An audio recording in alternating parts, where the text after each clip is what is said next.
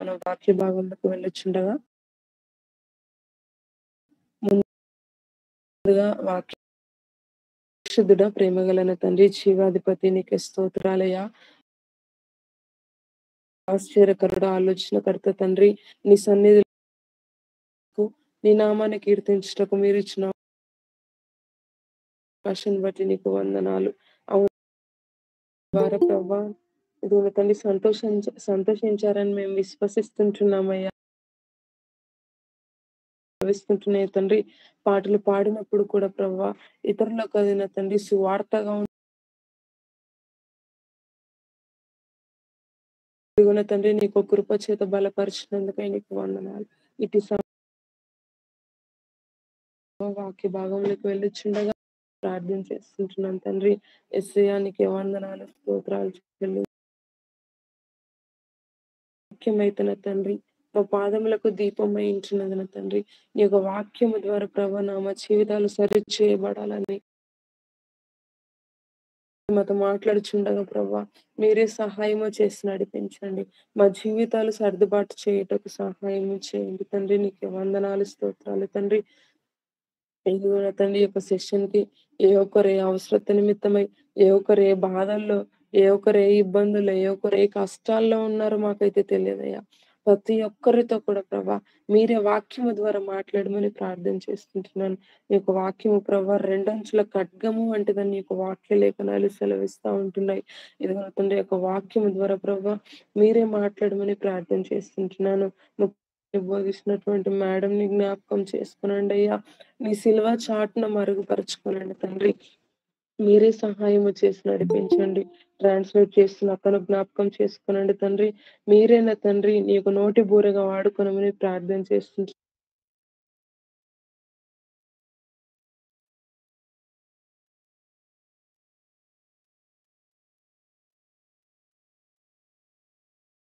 చెల్లించుకుంటూ ముందున్న సమయాన్నంతా నీ చేతులకి సమర్పించుకుంటూ మమ్మల్ని మేము తగ్గించుకుంటూ నీ నామాన్ని హెచ్చిస్తూ నజరేయుడైన యేసయ్య అతి పరిశుద్ధ నామమున అడిగి వేడుకొని పొందుకొని ఉన్నాము తండ్రి. ఆమేన్. ఆమేన్. ఆమేన్. ఆమేన్. ఆమేన్. ఆమేన్. Praise God. దేవుని నామానికి మహిమ కలుగును గాక. ఇదివరకే కూడా ఆయన యొక్క సన్నిధిలో చక్కగా పాటల ద్వారా దేవుని నామాన్ని మహిమపరుచుకుంటున్నాం. ఇటు సమయంలో మనకు వాక్యాన్ని బోధించుటకు మన మధ్య ఏ విధంగా ట్రాన్స్లేట్ చేయుటకు స్వర్ణక గారు ఉంటున్నారు.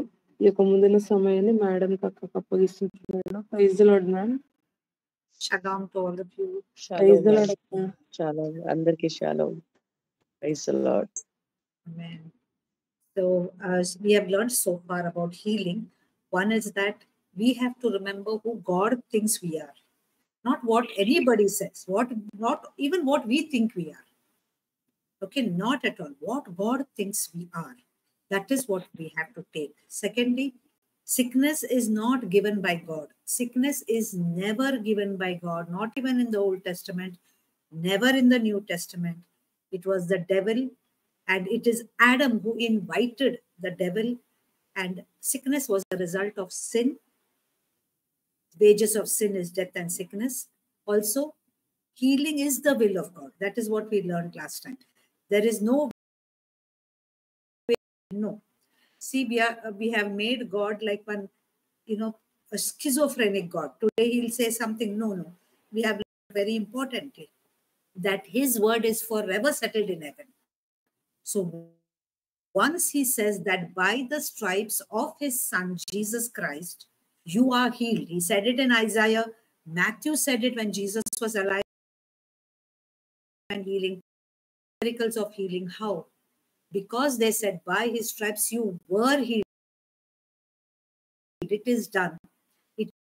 There is no way now, oh, if God wills. There are many denominations who say that, including on Sunday I went for mass. Okay, God never gives sickness. Imagine if we have children, we give sickness. Imagine? No, we can never imagine. There are parents who say, Lord, make me. So these three things you got to remember understand, and it should be part of you. It is not. Many people say, "Oh, I said this scripture every day." I said, you can. If you don't believe in these three things that we have already learned, if you have not heard the 3 sermons, please go back and hear. Very important. If you don't believe these 3 things, healing is going to be a little difficult. You may go to somebody and get healed, but then if you know, you understand, believe, and it is in every cell of your brain, you will walk in divine health. Means what? You will never be sick. చూడండి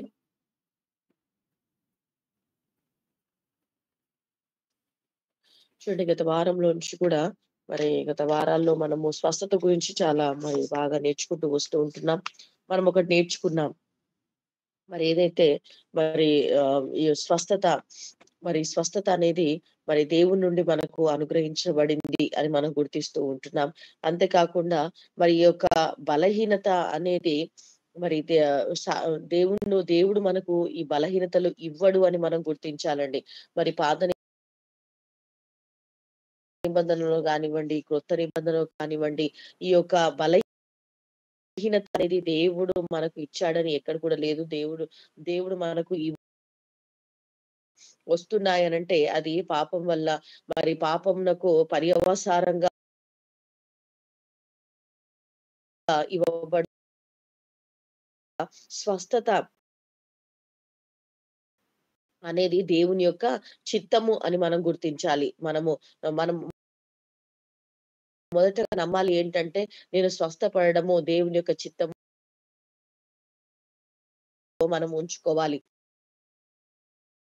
అంతేకాకుండా మరి మనం గుర్తించాలి ఏంటంటే, దేవుని యొక్క వాక్యము అది స్థిరమైనది అని మనం గుర్తించాలండి. మరి యెషయా గ్రంథంలోను, మత్తయి సువార్తలోను, మరి పేతురు రాసిన పత్రికలోను వీటన్నిటిలో కూడా చూసినట్లయితే మరి ఆయన పొందిన దెబ్బల చేత మనకు పొందుకొని ఉన్నాము చదువుతున్నా. అయితే ఈ మాటను కేవలం చదవడమే కాదు కానివ్వండి, ఈ మాటను పూర్తిగా బలహీనతలు వెళ్ళిపోతాయి. మంచి ఆరోగ్యాన్ని మనం దేవుని నుండి మనము మనకు స్వస్థత ఉన్నది అని ఇది ఒక ఆజ్ఞ రూపకంగా నేను వెళ్ళినప్పుడు అక్కడ కూడా సేవకుడు చెప్తున్నాడు ఏంటంటే, ఇదిగో రోగము దేవుడు ఇచ్చాడు. చూడండి మన బిడ్డలకి మరి ఏదైనా మరి ఉండాలని తల్లిదండ్రులుగా కూడా మనం కోరుకోమండి. ఇంకొక విధానం ఇవ్వకండి అని ఏ తల్లిదండ్రులైనా ఆశిస్తారు, ప్రార్థిస్తారు కూడా. కాబట్టి మనం గమనించాలి. ఒక లోక సంబంధమైనటువంటి తల్లిదండ్రులు మనమే మన పిల్లలకు రోగాలు ఇవ్వకుండా ఉండాలి. వారు బలహీనతకు గురి కాకూడదు అని మనం ఆశించినప్పుడు, మరి పరలోకపు తండ్రి తన బిడ్డలు రోగంతో ఉండాలని ఎలా అనుకుంటాడండి? కాబట్టి మన మనసులో ఈ 3 స్థిరపడాలి. మరి ఈ యొక్క గతంలో చెప్పిన 3 లెసన్స్ మీరు ఈ యొక్క టీచింగ్ మీరు వినకపోతే మరలా రాజేష్ దగ్గర రికార్డింగ్ ఉంటుందండి. తీసుకొని మీరు వినండి. నేను ఆయన గాయాల్లో స్వస్థత పొందానని మీరు 1000 సార్లు పలికిన ఈ 3 విషయాలు మరి దేవుడు ఎప్పుడు స్వస్థత అనేది దేవుని యొక్క చిత్తము. మరి ఆయన బిడ్డలకు ఆయన ఎప్పుడు రోగం ఇవ్వడు అని ఈ మాటలు మనం ఎన్ని వాక్యాలు మనం చదివినా దాని వల్ల మనకి ఎలాంటి ప్రయోజనము ఉండదండి. So we'll read scripture. There is a lot of scripture to read today. If somebody can read fast and good, I hope there is no delay like last time. Yeah. Let's read Romans 10, 16 and 17. మరి చాలా వచనాలు ఈ రోజు మనం చదవాల్సి ఉన్నాయండి. కాబట్టి మరి త్వరగా నేను చెప్తూ ఉంటుండగా త్వరగా చదవండి. రోమా 10, 16, 17. సువార్తను గురించి నేను సిగ్గుపడవాడను కాను.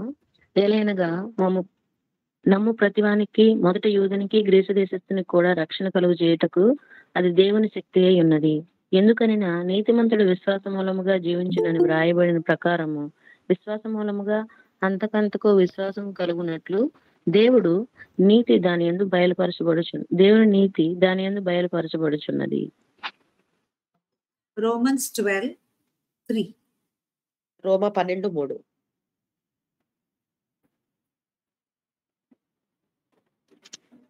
అందుకని ఎంచుకోదగిన దానికంటే ఎక్కువగా ఎంచుకొనక దేవుడు ఒకనికి విభజించి ఇచ్చిన విశ్వాస పరిమాణ ప్రకారము తాను స్వస్థ బుద్ధి గల వారముటకై తగిన రీతిగా తన్ను ఎంచుకునవలనని నాకు అనుగ్రహించబడిన కృపను బట్టి మీలో ఉన్న ప్రతి వానితోనూ చెప్పుచున్నాను. Hebrews 11:1. Hebrew 11:1.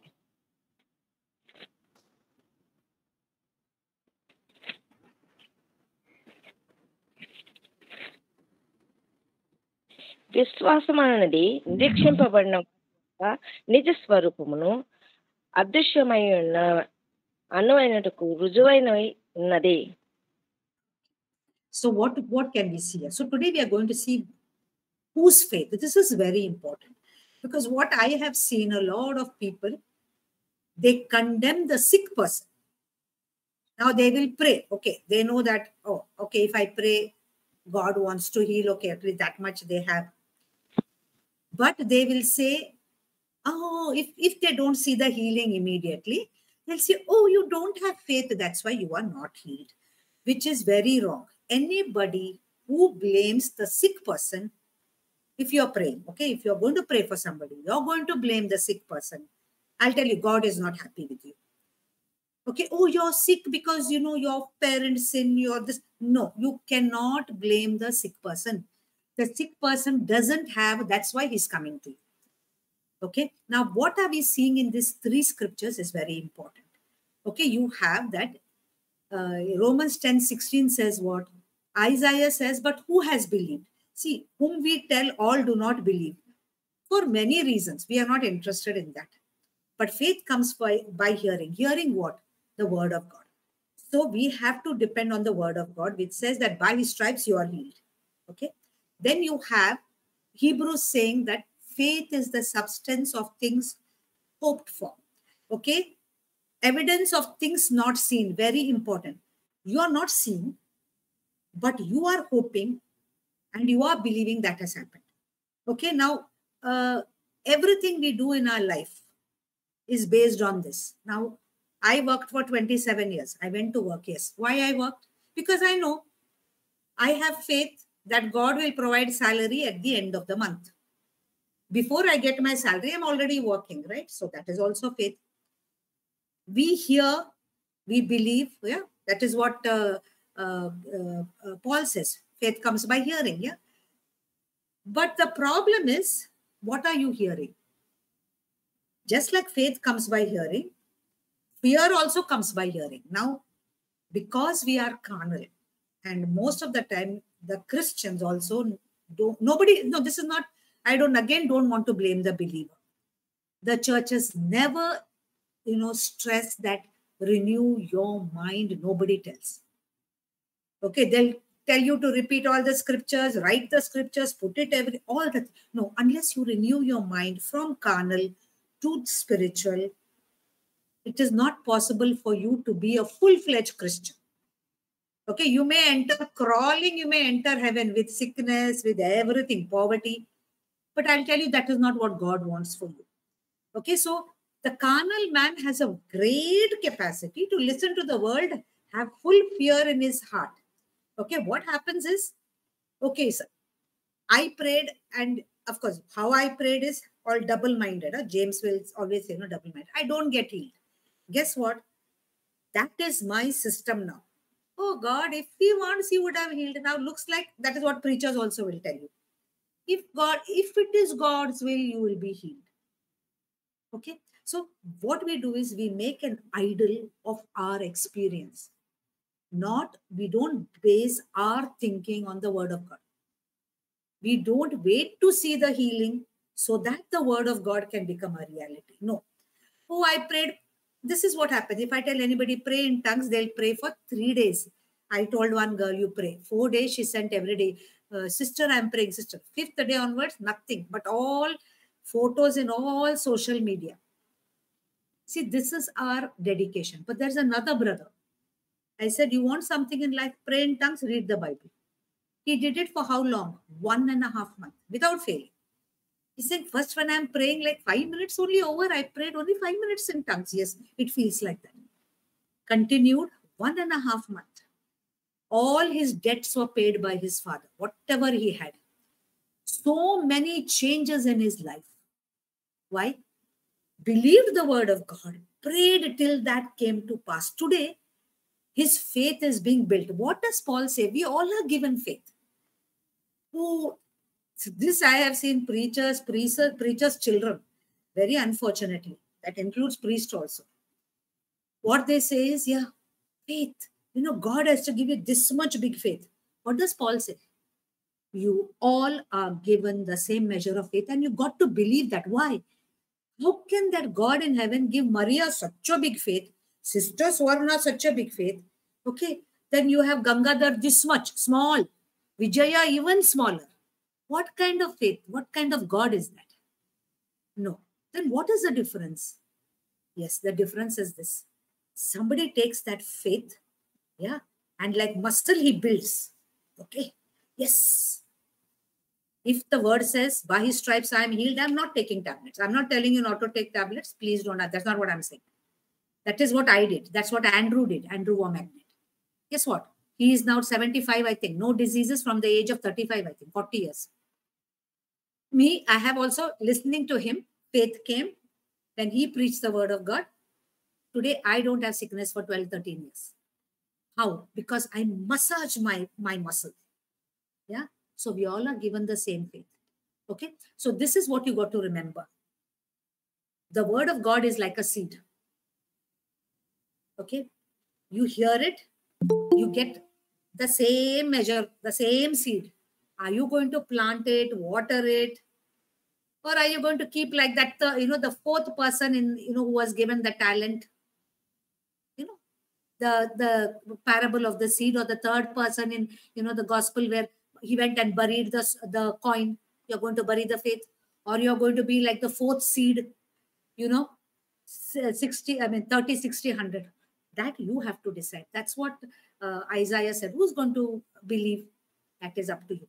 When you do that, you get something known as, which, all of you who have gone to Ezekiel Anna's school, you have dunamis power. Dunamis means it's like a dynamite. Mighty, mighty power you have. Everybody has. What is the difference? This so-called faith, you are building it up. You are making it strong. Everybody got the same measure of faith.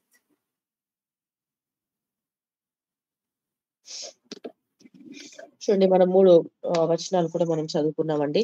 ఇక్కడ మనం చూసినట్లయితే మరి ఎవరి విశ్వాసము అనేటటువంటి అంశం నుండి కూడా మనం మాట్లాడుతూ ఉంటున్నాం. మరి చాలా సార్లు మనం గమనించింది ఏంటి అనంటే, ఎవరైనా బలహీనులుగా ఉన్నారనుకోండి, ఆ సమయంలో ఎవరైనా రోగంతో బాధపడుతున్నప్పుడు వెంటనే మనము వారి పైనే ఆ దోషారోపణ మనము మోపుతూ ఉంటాం. ఇదిగో నీ యొక్క పాపం వల్లే, లేకపోతే నీ సమస్య వల్లే నీకు ఇట్లా బలహీనత వచ్చింది, లేకపోతే నీ తల్లిదండ్రులు చేసిన పాపమో, లేకపోతే నువ్వు చేసిన పాపమో ఈ రోగంతో నువ్వు బాధపడుతున్నావు అని మనం చెప్తుంటాం. మనం అంటుంటాం ఏంటంటే, ఇదిగో మరి నీకు అంత విశ్వాసం లేదు కాబట్టే, నీకు స్వస్థత రావట్లేదు అని మనం అంటూ ఉంటామండి. లేదండి, మనం ఎప్పుడు కూడా అలా మరి ఆ యొక్క రోగంతో ఉన్న వారిని కానీ, బలహీనతతో ఉన్న వారిని కానీ మనం ఎన్నడూ కూడా వారి పైన దోషారోపణ చేయకూడదండి. వారిని నిందించకూడదు. మనం ఎప్పుడు కూడా నీ వల్ల నీకు విశ్వాసం లేదు అని ఎప్పుడు కూడా మనము చెప్పడానికి వీల్లేదండి. రోమా 10:16 కూడా మనం చూస్తా ఉంటాం కదా, మరి వినుట వలన విశ్వాసము కలుగును అనే మాటను మనం చూస్తాం. హెబ్రీయులకు రాసిన పత్రికలు కూడా మనం 11వ అధ్యాయంలో మొదటి వచనంలో మనం చూసిన మాట, విశ్వాసం అనున్నది నిరీక్షించు వాటి యొక్క నిజ స్వరూపమైన ఏవైతే అదృశ్యమైనవో అవి ఉన్నవి అనుటకు రుజువై ఉందండి. కాబట్టి ఆ విశ్వాసాన్ని మనము కలిగి ఉండాలి. ఏవైతే లేదో అది ఉంది. అది దేవుని విషయాల్లో మనం నమ్మాలి. ఎప్పుడైతే నమ్ముతామో అప్పుడే మనం కార్యాన్ని చూడగలుగుతాం. చూడండి, నెలంతా కూడా ఉద్యోగాన్ని చేస్తాం. ఎందుకండి? నెల అయిపోయిన తర్వాత ఖచ్చితంగా మనకు జీతం వస్తుందనే కదా! అంటే మనం నమ్ముతున్నాం. అది మనకి ఇవ్వబడలేదు జీతం. కానీ మనం నమ్ముతున్నాం, విశ్వసిస్తున్నాం. నేను నెలంతా పని చేస్తే నాకు జీతం వస్తుందని. అదే రీతిగా మనం గమనించాలి. ఈ విశ్వాసం కూడా మనము దేవుని పైన మనము కలిగి ఉండాలండి. వినుట ద్వారా విశ్వాసం కలుగుతుంది. అదే రీతిగా రెండోది ప్రతికూలంగా మనం చూసినట్లయితే, లోక సమాచారం వినుట వలన కూడా మనలో భయం అనేది కలుగుతుందండి. 2 కూడా విశ్వాసము, భయము. ఈ 2 కూడా వినడం ద్వారానే మనకు కలుగుతా ఉంటాయి. కాబట్టి మనం గమనించాలి. మనము మరి ఎప్పుడు కూడా సంఘం ఎప్పుడు కూడా మీ మనసు నూతన పరుచుకోండి. మీరు ఈ రీతిగా విశ్వాసంలో ఉండండని సంఘం ఎప్పుడు కూడా బోధించదండి. ఎప్పుడు కూడా మీరు వాక్యాన్ని చదవండి, ప్రార్థన చేయండి, వాక్యాన్ని చదవండి, మరి ఏదో రాయండి, బట్టి పట్టండి, కంటత చేయండి. ఇదే చర్చ్ నుండి మనం వినేటటువంటి మాటలు కానీ, మీ యొక్క మనస్సును మీరు నూతన పరుచుకోండి అని చాలా తక్కువగా మనం ఈ సందేశాన్ని వింటూ ఉంటాం. కాబట్టి మనం గమనించాలి. శరీర సంబంధమైనటువంటి వ్యక్తులు, అలాంటి మనసు కలిగినటువంటి వారు కేవలము ప్రార్థన చేస్తూ ఉంటారు. కానీ విశ్వాసము ఉండదండి. మరేం ప్రార్థన చేస్తారంటే, "ప్రవ్వా నీ చిత్తమైతే నన్ను స్వస్థపరచు. నీ చిత్తమైతే నాకు ఆరోగ్యాన్నివ్వు" అని ప్రార్థన చేస్తూ ఉంటారు. కానీ మనం ముందు తెలుసుకోవాలి ఏంటి అంటే, స్వస్థత ఇవ్వడము, స్వస్థత పొందుకోవడం అనేది దేవుని చిత్తం. అది మనం గుర్తించకుండా మనం, "ఇవ్వు నీ చిత్తమైతే చెయ్యి ప్రవ్వా" అని మనం ప్రార్థన చేస్తూ ఉంటాం. కాబట్టి చాలా సార్లు మన ప్రార్థనలకు జవాబును మనము పొందుకోలేకపోతుంటున్నాం. అంతేకాకుండా చాలా సార్లు మనం ప్రార్థన చేస్తాం. వెంటనే మనము ఇంక నాకేం స్వస్థత కలగలేదులే, దేవుడు నన్ను స్వస్థపరచలేదు అని అనుకుంటాం. మనము వెయిట్ చేయమండి. మనం ఎప్పుడు కూడా వేచి ఉండలేము. ఆ స్వస్థత పొందుకునేంత వరకు, ఆ విశ్వాసంలో మనము నిలకడగా ఉండే వరకు మనం వేచి ఉండలేకపోతూ ఉంటున్నాం. అంతేకాకుండా నాకు ఒక సహోదరికి నేను చెప్పాను. సహోదరి కొంచెం సమస్యలతో ఉన్నప్పుడు నేను చెప్పాను, "అమ్మ నువ్వు భాషల్లో ప్రార్థన చెయ్యి. చక్కగా మరి భాషలో ప్రార్థన చేయి. వాక్యాన్ని బాగా చదువు. దేవుడు ఖచ్చితంగా ఆ సమస్య నుండి నిన్ను విడిపిస్తాడు. ఆ రోగం పోతుంది" అని నేను చెప్పాను. ఆ సహోదరి చక్కగా 3 రోజులు మాత్రం మెసేజ్ పెట్టింది. ప్రతిరోజు కూడా నేను టంగ్స్ ప్రేయర్ చేస్తున్నాను. నేను భాషల్లో మాట్లాడుతున్నాను, ప్రార్థన చేస్తున్నానని. 4గో రోజు నుండి ఆ అమ్మాయి ఇంకా ప్రార్థన లేదు. నాకింక ఏ మెసేజ్ గూడా పెట్టలేదు. అంటే మరి చాలా సార్లు మనం 1, 2, 3 రోజులే, అంటే మనం వేచి ఉండలేకపోతుంటున్నాం. అదే రీతిగా నేను మరొక సహోదరికి చెప్పినప్పుడు, ఆ సహోదరుడు ఆసక్తి కలిగి తన మనసు నూతనపరుచుకొని నెలన్నర ఒక నెలన్నర ఆయన చక్కగా మరి భాషల్లో మాట్లాడుతూ, చక్కగా ప్రార్థన చేస్తూ, వాక్యాన్ని చదువుతున్నాడండి. ప్రారంభంలో భాషలు మాట్లాడినప్పుడు 5 నిమిషాలే అయిందా అని అనిపిస్తుందండి. అలాగే అనిపిస్తుంది. కానీ మనము ప్రార్థనలో అలాగే కొనసాగిస్తూ ఉండగా అనేకమైనటువంటి ఆ యొక్క విశ్వాసంలో మనము బలపడగలుగుతామండి. కాబట్టి మనం గుర్తుంచుకోవాలి. ఇదిగో మనకు దేవుడు అందరికీ కూడా ఒకే పరిమాణమైన విశ్వాసాన్ని ఇచ్చాడండి. మరి మరియా మేడం గారికి గొప్ప విశ్వాసం ఇచ్చి, మరి నాకు గొప్ప విశ్వాసం ఇచ్చి, మీకు చాలా చిన్న మరి విజయ్ గారికి గాని, లేకపోతే రజిత సిస్టర్ గారి చిన్న విశ్వాసం, ఆయన కొద్ది విశ్వాసము ఇవ్వలేదండి. మనందరికీ కూడా ఒకే పరిమాణమైనటువంటి విశ్వాసాన్ని ఆయన ఇచ్చాడు. అది మనం గుర్తించాలి. ఆండ్రూ అమ్మ గారున్నారు. ఆయన మరి 40 సంవత్సరాల నుండి ఇప్పుడు 75 సంవత్సరాల వరకు ఆయన నమ్మాడేంటంటే, ఇదిగో నాకు ఏ రోగం రాదు. ఎందుకంటే నా దేవుడు నన్ను ఆరోగ్యాన్ని ఇచ్చాడు అని ఆయన నమ్మాడు. ఇప్పటి వరకు ఆయన ఒక టాబ్లెట్ లేకుండా, ఆయన ఏ రోగ పాలవ్వకుండా స్వస్థతతో ఆయన జీవిస్తున్నాడు. అదే రీతిగా ఆయన వాక్యం విన్నటువంటి నేను కూడా మరి 12, 13 సంవత్సరాల నుండి ఇప్పుడు ఎలాంటి మరి ఇప్పుడు టాబ్లెట్ ఏసుకోకుండా మరి పరిపూర్ణ స్వస్థతతో మరి మేడం గారు గూడా ఉంటున్నారని సాక్ష్యం ఇచ్చారు. అది మనం గుర్తించాలండి. మరి మనం గమనించాలి. విశ్వాసం అనేది చాలా ప్రాముఖ్యమైంది. మనం తలాంతుల విషయంలో చూస్తాం. చాలా సార్లు విశ్వాసాన్ని మనం ఏం చేస్తామంటే మనము నిలుపుకోమండి. ఇక తలాంతుల విషయంలో చూస్తాం గదా! ఆ ఒక్క తలాంత్ ఇచ్చినటువంటి వ్యక్తి, ఆ యొక్క ఒక అనా ఇచ్చిన వ్యక్తి ఏం చేశాడండి? తీసుకెళ్ళి గోతిలో పాతిపెట్టాడు. అలాగే మనం కూడా విశ్వాసాన్ని మనం ఎక్కడో మరి మూలన పెట్టేస్తూ ఉంటున్నాం. మనం దేవుని పైన నమ్మిక ఉంచట్లేదండి. మరి ఆ రీతిగా మనం గమనించినట్లయితే మొదటగా మనం విశ్వసించాలి. మనలో అవిశ్వాసాన్ని తొలగించుకోవాలి. దేవుడు నన్ను స్వస్థపరుస్తాడు. ఆయన చిత్తము నేను స్వస్థత పొందడం అని మనం గుర్తించాలి. ఎందుకంటే దేవుడు మనందరికీ ఒకే పరిమాణమైన విశ్వాసాన్ని ఇచ్చాడు. మరి మనం మీరందరూ కూడా హిజ్కియా అన్న చాలా మంది మీరు వెళ్ళొచ్చారు రీసెంట్‌గా, మరి డ్యాడీ వాళ్ళ మీటింగ్‌కి. అక్కడ మీరు చూసారు కదండీ! ఆ డునామిస్ పవర్, ఆ యొక్క శక్తి అది మామూలు శక్తి కాదండి. అది గొప్ప ఉన్నతమైనటువంటి శక్తి దేవుడు మనందరికీ కూడా అనుగ్రహించాడు. కాబట్టి మనం గమనించాలి. ఆ శక్తి మనందరికీ కూడా దేవుడిచ్చాడు. మనం దానిని మనము ఉపయోగించుకోవడానికి మన మనసును నూతనపరచుకోవాలి. ఆమేన్. Let's read Habakkuk 3:17-19. హబక్కూకు గ్రంథం 3వ అధ్యాయము 17 నుండి 19 వరకు. హబక్కూకు గ్రంథం 3వ అధ్యాయం 17 నుండి 19 వరకు చదవండి.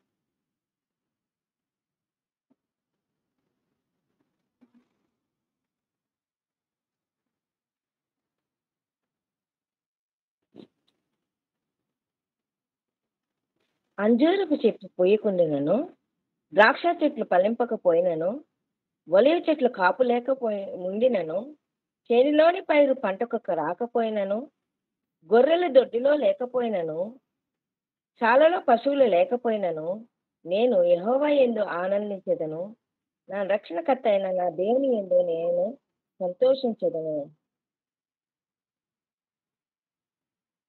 2 Corinthians 5:6 and 7. 2 కొరింథీ 5వ అధ్యాయము 6, 7 వచనాలు.